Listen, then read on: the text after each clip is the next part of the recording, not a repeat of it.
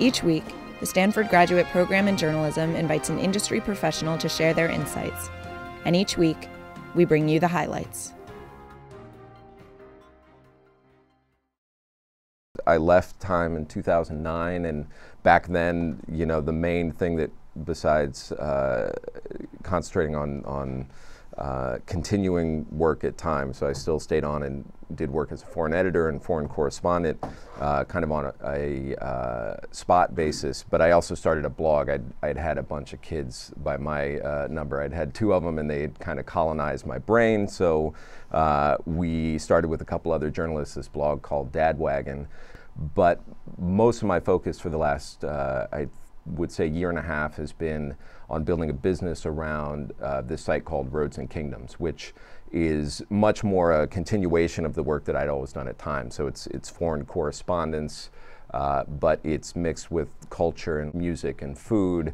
I would say right now at Roads Kingdoms, we're in the process of finding a business partner who will make it their money to care a lot, or make it their job to care a lot about money, and to be incentivized to go and find money. And I think that's the key.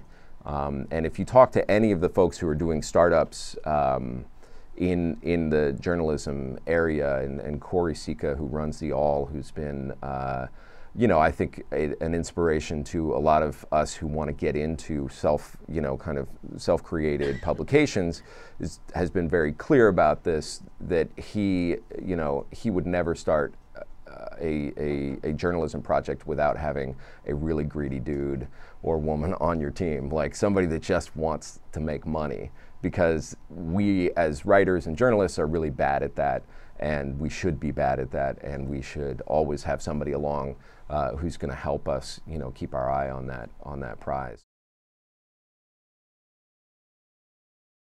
You have to read.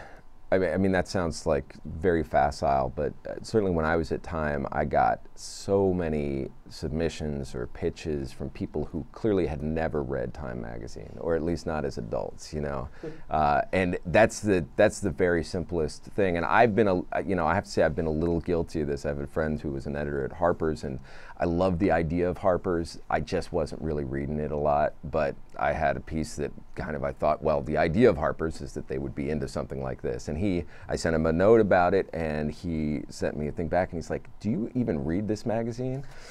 And so I was totally busted. Like, no, I have not been reading your magazine, and I should not be assigned that story because of it. I mean, it's just, it's just the very basic thing that a lot of folks don't get right. And not just like reading it like, oh, I really, I like the New Yorker, everything they write seems so smart and so on, but like really figure out what their beats are, what you're not allowed to write about. You were not going to write about Israel for the New Yorker. They got that covered. You're not going to write about baseball. So, you have to figure out the very specific ways that you can work into it. And then you just, like for all freelancing, you just have to get a really, really thick skin.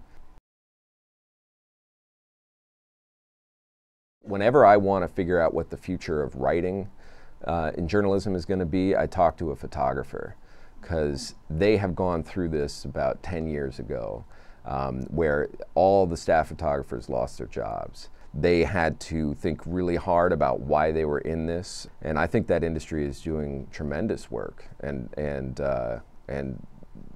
so that's where writing is going. I think that people are going to they'll get to do a lot more intense projects. Perhaps you will find that you're paid less well for all of it, but there's an opportunity, I think, to be creative. And when I see sites like the All, and to a much smaller degree even Roads Kingdoms, being a place where writers who get published on there get picked up for paying assignments by old magazines, I think that's kind of great, because the All is a much more free form and, I think, creative place than any of those old magazines. And a lot of writers are going to be forced to think about who they are, what stories they want to tell, why they want to tell them, and they're going to go and do them. And I think that's pretty great.